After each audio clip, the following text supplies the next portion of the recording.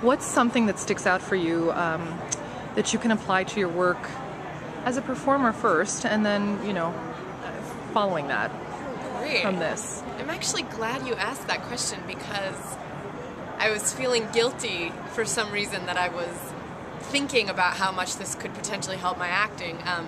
But it really does. I mean, the exercises are acting exercises, and so those are always just sort of helpful.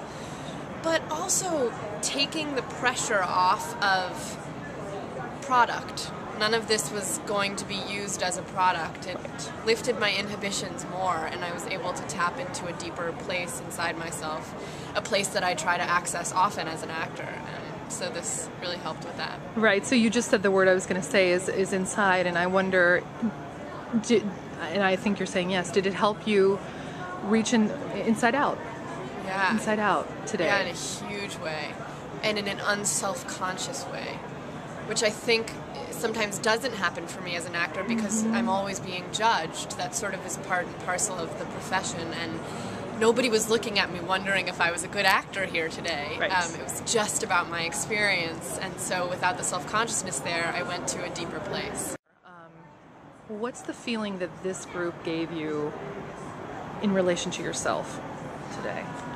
I had a pretty intense experience during one of the dramas that we did that was focused a lot on, ended up being focused on feelings I have about my own family that I was able to explore in a way that I've talked about it in talk therapy before, but this was just sort of a different angle. So I really had a lot of insight, personal insight, self-discovery. I also have a new idea of how healing can happen. That there's a possibility of healing in this kind of work that is different than other ways of healing that I've seen before. What do you think it is? That's a huge question. Yeah. What do you think it is? I really love the concept of using fictional stories to explore our own crises and struggles because it makes sense to me, and I think I watched it in action work here today.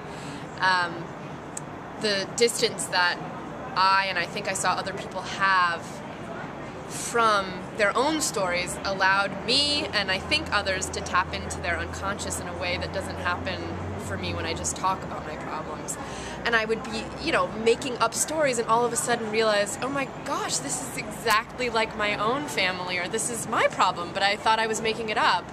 And it revealed something to me because it was my unconscious. It revealed something to me that I might not have been able to say out loud in words. Megan, it sounds illuminating. Yeah, it was really wonderful. Thank you guys so much. And thank you for being here, and I hope to see you in the future. All right. Thanks so much. All right.